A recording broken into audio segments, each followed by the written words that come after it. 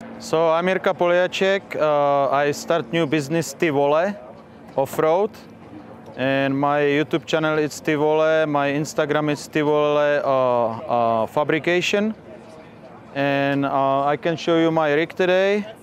It's completely built by these two hands. All custom parts, any adventure stuff I built myself. Mostly whole built. It's a 1/8 aluminum camper shell, aerodynamic style, built-in awnings, built-in lights to save gas mileage and also have a little higher speed travel. This is extra cargo boxes for outdoor kitchen and food with extra gasoline, and you can still carry ski, snowboard, bicycle, anything you want. 1/4-inch aluminum bumpers, custom. Beadlocks, I also make my own beadlocks, so I have bigger size of tires. I carry 23 gallons water under the door seals. Each side have 2 water tanks. I built custom front control arms, so I have bigger articulation. My full flex is 32 inches right now. Front shocks, cooling system.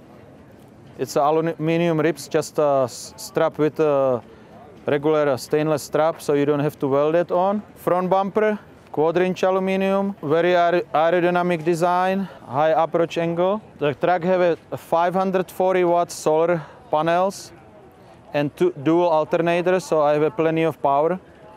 3 Li-ion batteries at 105 ampere hours each, so 315 total. We can do a little more details. I make a diffusers, so 95 miles per hour, you don't feel it. You feel the weight of the truck, but you don't feel the size of the truck.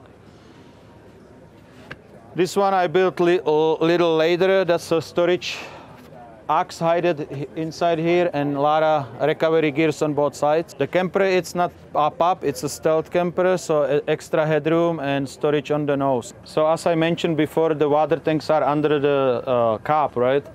So we fill the water through here, and on the computer I can see driver's side how many liters, passenger side how many liters, and also each side how many degrees Celsius or Fahrenheit, because the exhaust warmed up the water to 56 Celsius.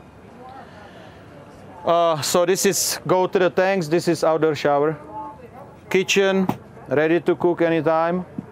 It's an induction cooktop, sink, a 75-liter refrigerator. All electronic box. It's on the front with a 400 watts heater. And this storage box.